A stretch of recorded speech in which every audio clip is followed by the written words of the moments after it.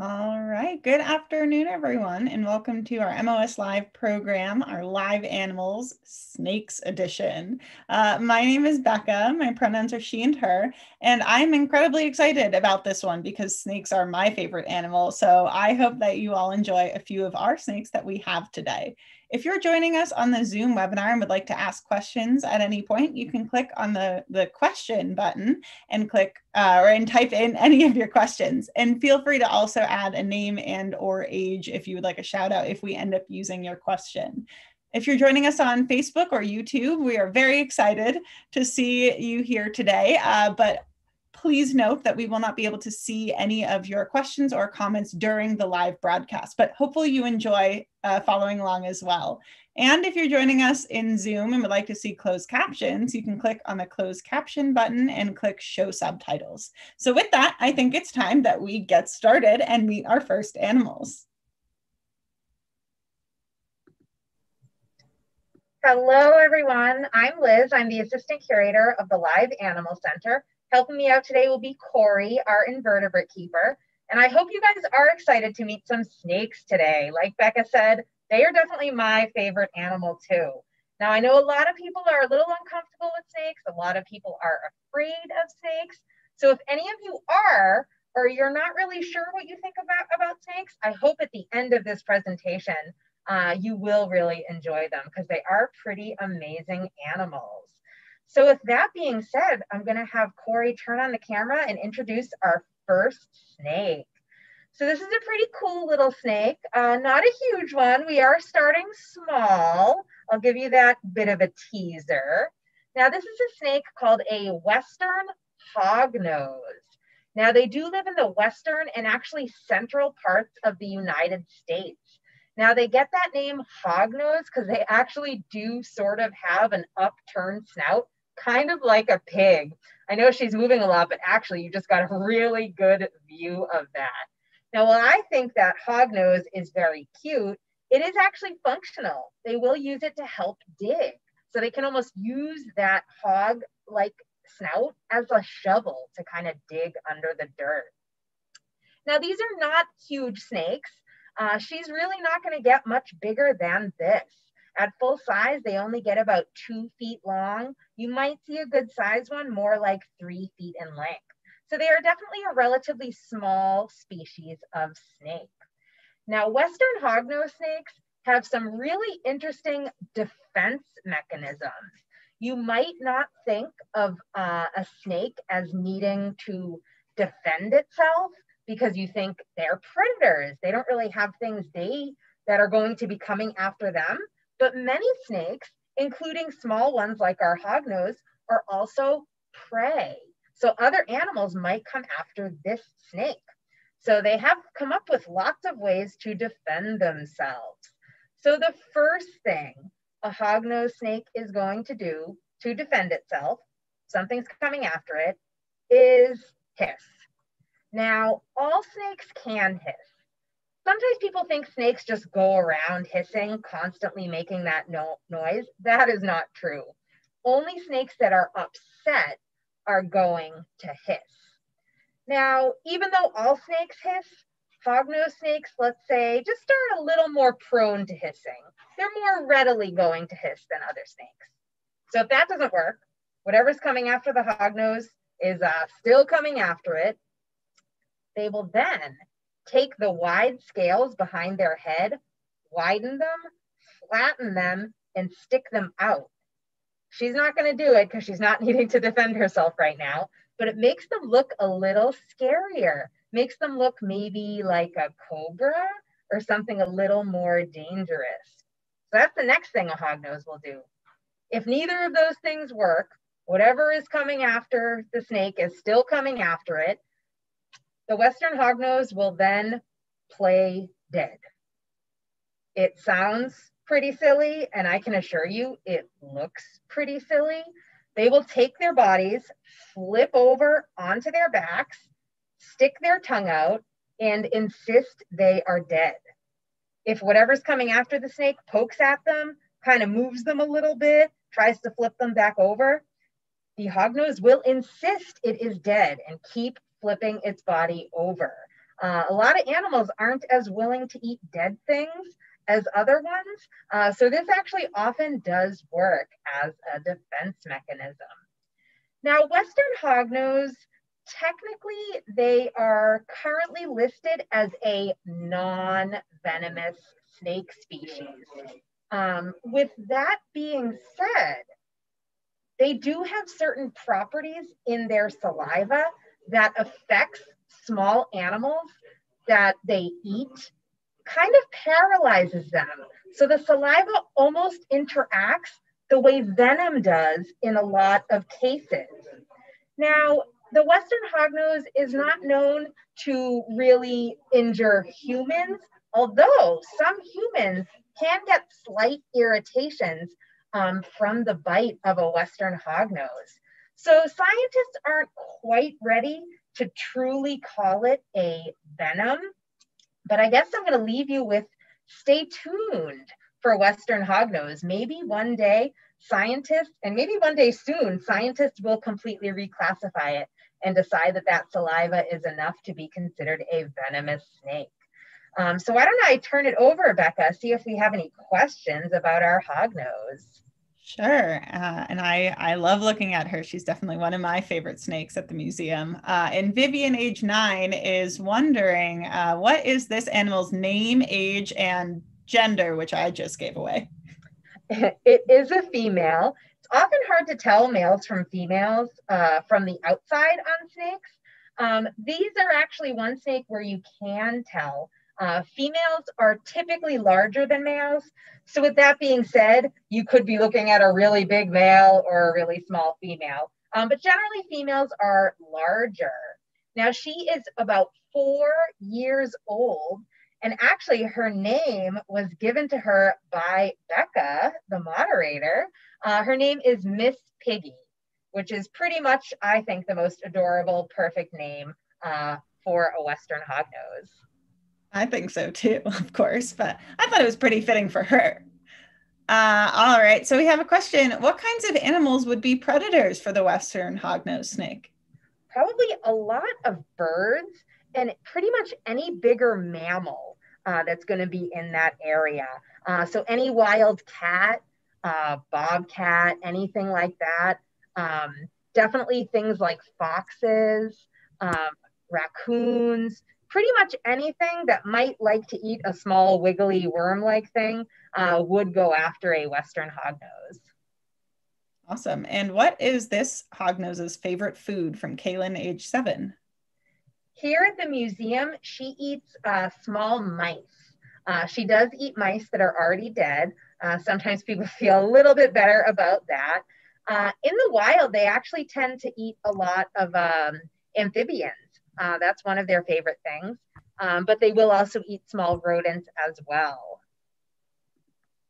All right. So one more question before we have to move on to one of our many snakes that we have today is what does it take to have this snake so comfortable in Corey's hands? I'm glad people are making that observation because a lot of times, if you think of it, if you went and picked up a snake in the wild, it's probably not going to be happy with you and it's not going to interact like this. We got this snake when she was a little tiny baby. She was only a couple inches long. She didn't even look like a real animal. And we've been handling her since that point. So she got very used to being handled by people. So she's pretty comfortable with this. And she's very happy to just be sitting in Corey's hands right now. All right, awesome. Thank you so much for that. I think it's time I'm going to share my screen for a little bit more information on our Western hognose snake. If you missed anything we said, or if you had more questions that we didn't get the time to go through, you can take a picture of this screen here. And this will give you a good understanding of our Western hognose snake and sort of some of the fun facts about it while we wait for our next snake to be ready.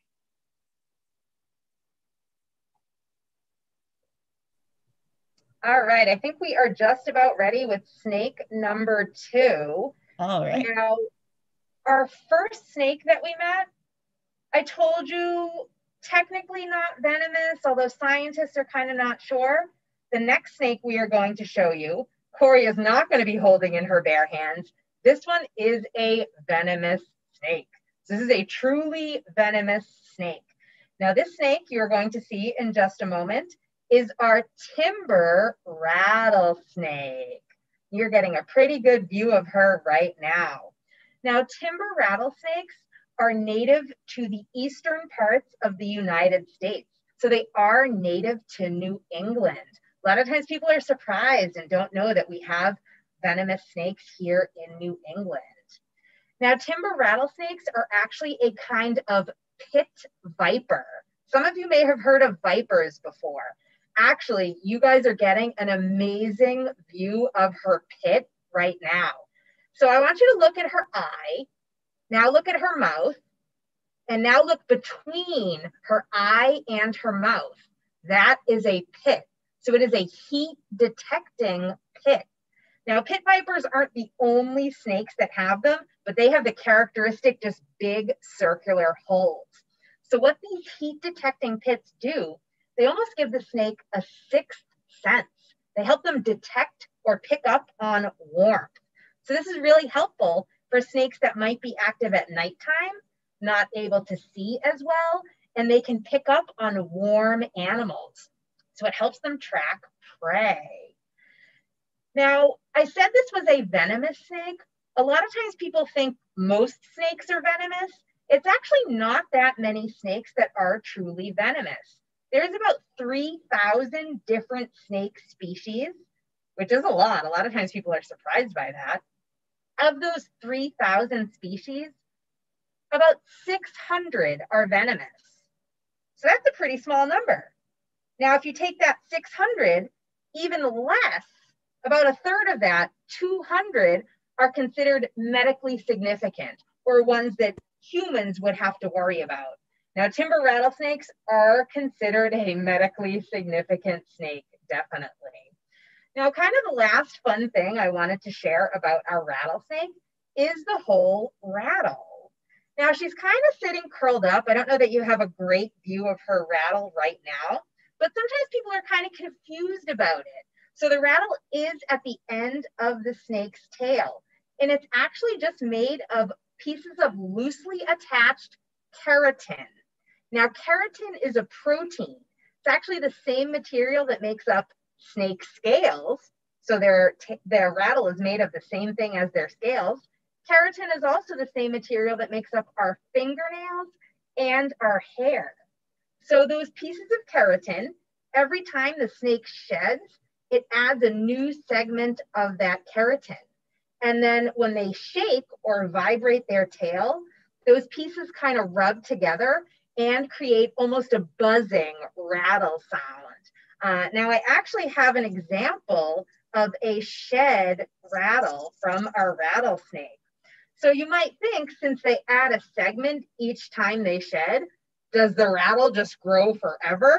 And it does get to a point where it gets too long that it probably gets stuck on things. So they will shed the entire rattle. I don't know if you guys can hear it over the audio, but I am rattling it right now. So then they will start the regrowing process once they do shed that rattle. But I always think that's kind of cool. And if you live in an area where you have a lot of venomous snakes, like Corey does, she's actually from the western parts of the United States. She has found rattles before when she's been out on hikes, which I think is so cool. Now, I mentioned timber rattlesnakes are native to New England. They're actually not common, especially in Massachusetts. They're actually considered endangered in the state. Pretty much the only area you can find them is the Blue Hills, which are kind of south of Boston.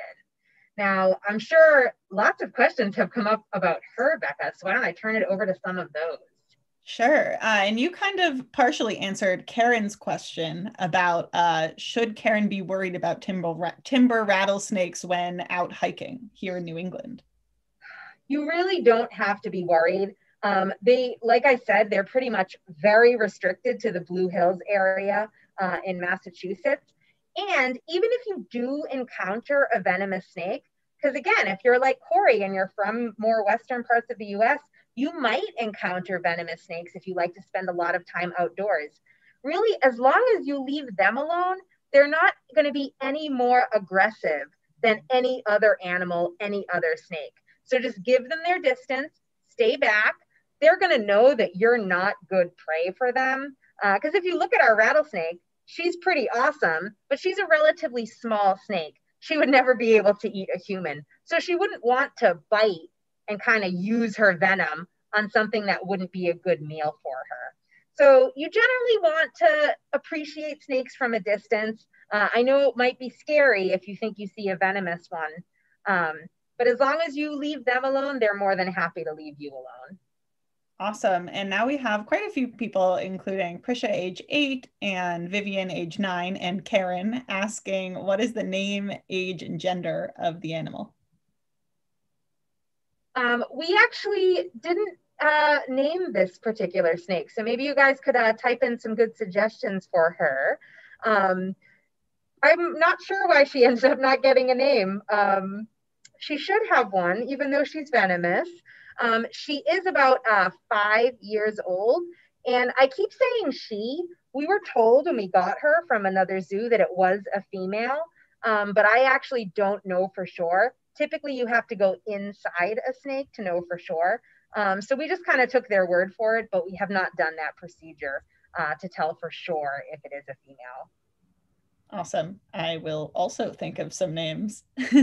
And then one last question before we have to move on to our next snake is a really good question that people could hear the rattle, which is awesome, but do all rattles sound the same, or does it change based on the species of snake? That's a good question. The only rattle I've heard in person is the timber rattlesnake, because it's the only species of venomous snake I've ever taken care of. My guess, my educated guess, is that rattles might sound a little bit different, because some might be a little bit bigger, different species. What's really neat too is a lot of snakes that do not have a rattle, are not venomous, vibrate their tail anyway to kind of imitate the sound of a rattle. And that definitely sounds different than this. But it is pretty cool. So yes, I guess I will have to leave you with just an educated guess for that one. Awesome, thank you. And once again, I'm going to share my screen as we head to our next snake. And this is some more interesting information. I know there were a few questions we couldn't get to, so I apologize for that, but hopefully some of these answers definitely do answer some of those questions. So hopefully you can take a picture of this screen and you'll learn a little bit more about our timber rattlesnake. That is a tongue twister as we wait for our next snake.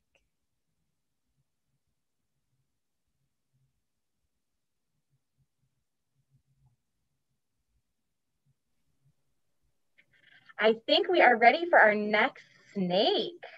All right. Awesome. So our next snake is our rainbow boa. So this snake is a little bit different than our rattlesnake that we just saw, for the main reason that she is not venomous.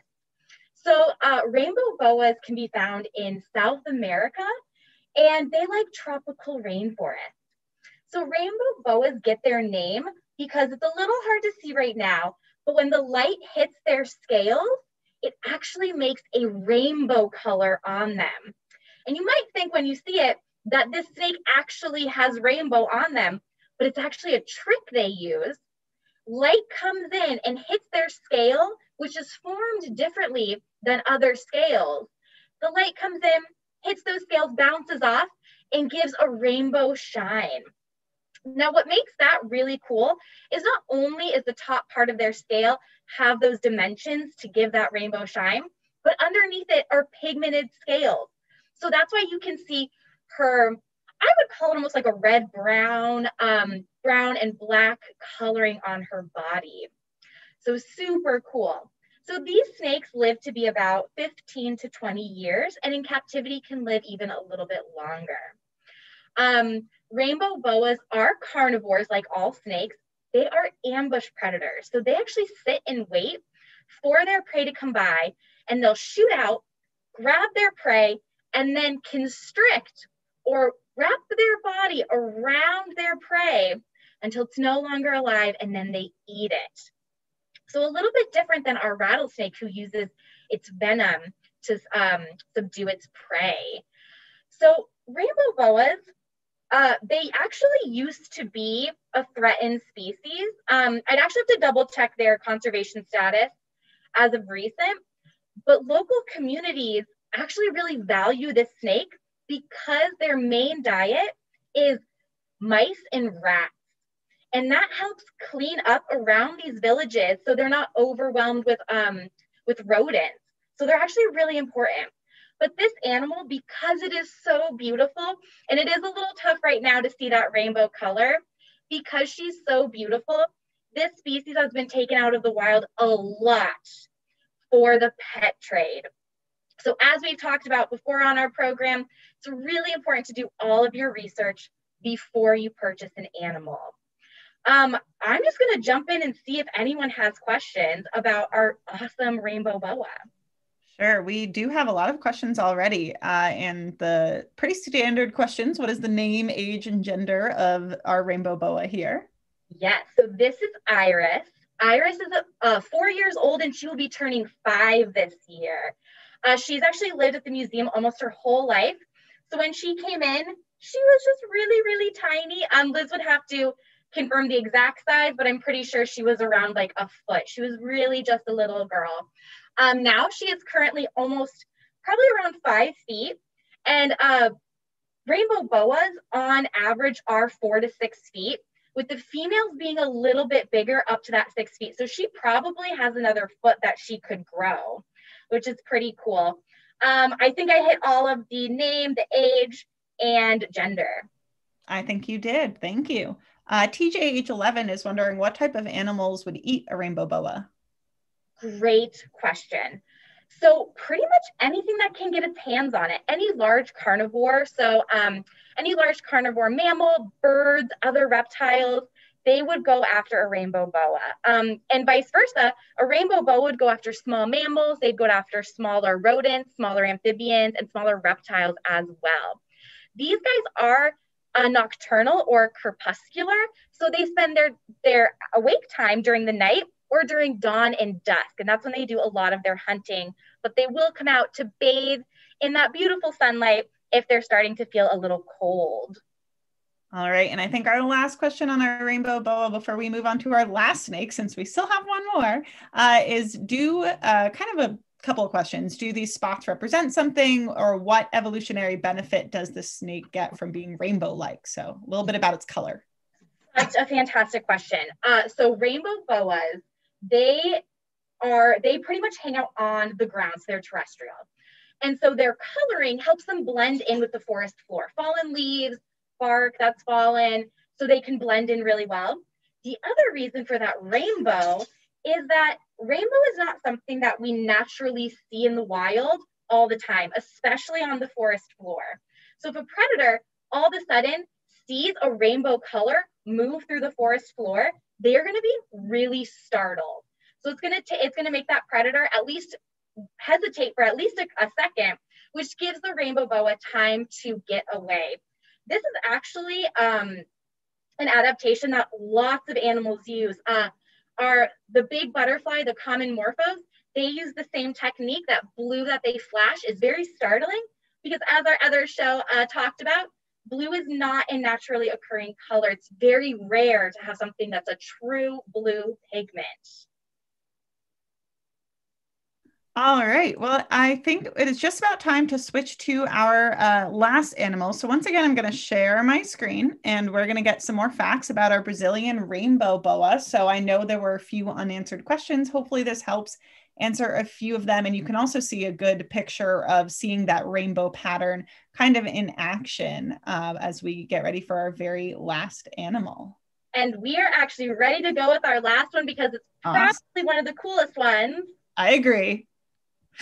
So this is our common boa. So our common boa is an incredibly large snake. So, and while he looks really large, he's actually not the largest. These can also be found in South America. So you might kind of be able to see a little bit, Liz actually has the boa wrapped around her waist. So our boa here has actually been trained to hang on to Liz's waist because he is such a big snake. He weighs about 14 pounds and is about, I believe it was like 9 to 10 feet in length. So it's pretty big. Not the biggest snake or the heaviest snake, but still really big. Just like our rainbow boa, our common boa here is a constrictor. So same thing, they can wrap around their prey and then eat their prey. So you might be a little worried about Liz here, but don't worry. One, this common boa has been trained and knows Liz. They've worked together a lot. And two, Liz is way too big for this snake to eat. So a lot of snakes, as Liz mentioned before, will measure their prey up, and that will determine what they eat or not. So being in captivity and being handled so often as an ambassador animal, and the fact that Liz is so much larger than he is, those things keep her nice and safe. Because we only have a few minutes left, I want to jump right into questions and see what people want to know. Sure thing. And I love staring at this animal, so I'm excited. So we have sort of two similar questions. Kaylin, age 7, is wondering what does it eat, but also TJ, age 11, is wondering what might eat it. Those are fantastic questions. So our common boa is also an ambush predator. So they will sit and wait for their prey to come in front of them. They'll eat mammals. Birds are their main source of diet. Rodents and birds are kind of the main source, but they'll kind of eat anything that is size-wise appropriate for them. Amphibians, reptiles as well. They will go for all of those. And what a great question of what will eat them, because yes, other animals will eat them. There aren't exact predators picked out for the common boa of like this specific animal really preys on the common boa, but really anything that can, again, get its hands on the common boa will. They'll take advantage if the animal is sick, if it's cold, because they're ectotherms, they need that heat to be able to move. So if it's really cold, then the common boa can't move. So ocelots can be prey. That's a type of, it's a feline larger mammal, will eat the common boa, but it also can be eaten by the common boa. So pretty crazy. Awesome. And Prisha, age 8, is wondering name, age, and gender. And also Aria, age 5, is wondering how long can this snake grow? Yes, great question. So this is Belize, and Belize is about 15 years old. And for lengthwise, Belize is pretty much full grown. The average length, it kind of varies depending on what source you're looking at, but can be anywhere from 8 feet to 13 feet. 13 feet would be like maximum. So that'd be a pretty big common boa, but not the largest snake out in the world. All right. And Emily, age 8, is wondering, can they bite? I mean, I know a lot of people are a little concerned about Liz, although you did say that Liz is safe. Liz is very safe. So yes, at the museum, we say anything with a mouth can bite. But again, Liz has been working with this animal for so long that Belize is very comfortable with her. Again, he's a program animal and gets handled by lots of different people. This is his job, so it could happen, but Liz also knows how to work with them. She's moving in a way that she knows Belize isn't going to be startled and isn't going to feel threatened, because Belize isn't going to bite Liz unless she feels really threatened, which is with a lot of animals. So like Liz said, in the wild, common boas would not react the same way as Liz is holding her now. So again, appreciating from afar is always the best thing to do. Awesome. And we are just about out of time, but I do want to ask this last question because it kind of relates to every single one of the snakes, and it's something a lot of people don't think of.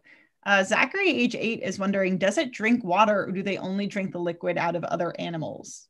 That's a great question. Becca, you are our resident snake expert. Do you want to answer this one? Sure. They do, in fact, drink water. All of our snakes have little water bowls, and it's kind of fun to see them drinking. It's one of my favorite things to see because I think it's absolutely adorable. But I think actually in our last picture, you'll be able to see one of them.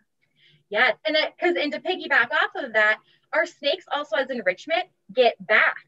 So they'll be put into basins full of water because a lot of snakes also are really good swimmers. So common boas like Belize here do swim and they're good swimmers. They just don't do it a lot compared to like an anaconda that spends a lot of its time in water. Awesome. Thank you so much for that, Corey. And thank you, Liz, for all your awesome information. I think it's time that I will share on my screen one more time so that you get any more information about our common or Central American boa constrictor. I see you can't actually see his water bowl in this, but I believe we saw it in the rattlesnake picture. So hopefully that helps a little bit. Again, feel free to take a picture of this screen. And if you wanted to learn any more facts about our Central American boa constrictor, and the one that we have at the museum is Belize. So I think I'm going to move on to my next slide here.